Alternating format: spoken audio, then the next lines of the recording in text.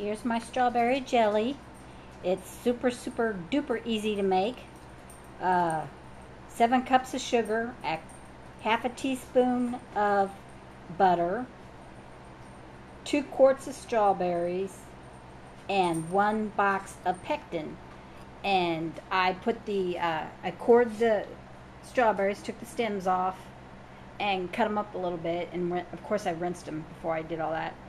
When I got them all 2 quarts cored and stemmed and cleaned and everything, I put them in a blender, and I just tapped on the pulse button just to chop them up enough.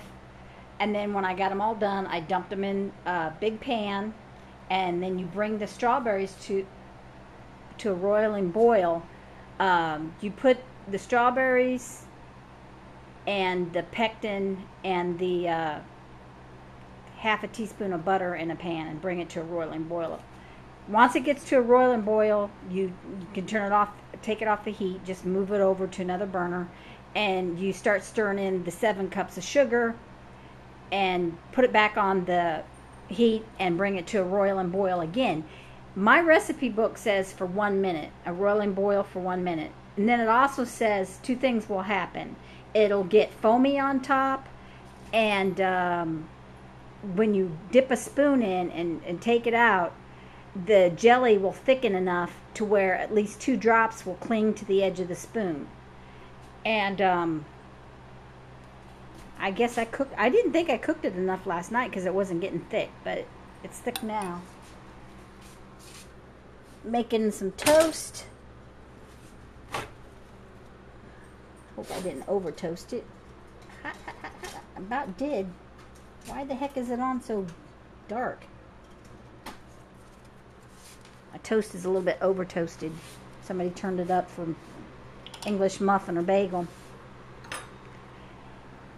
And I had my new jelly on some pancakes this morning. It was really good.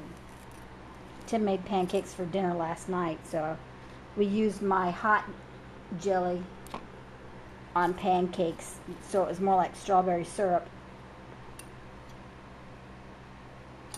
There you go. There's my jelly. And some of the strawberries I left just in slices and dumped like a cup of those in. I didn't so it's kind of like preserves. But anybody that likes strawberry jelly, I would say make some. My recipe made 3 jars this size, and this one wasn't full all the way. I could go to the store and get me some paraffin and melt it down and dump it on top to form a seal to help preserve it. But I just took all, after my strawberry jam got cool, I put it in the refrigerator last night.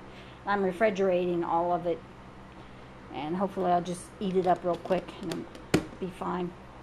I might go ahead and get paraffin this weekend, I don't know. But as you can see, my jelly came out. Yay!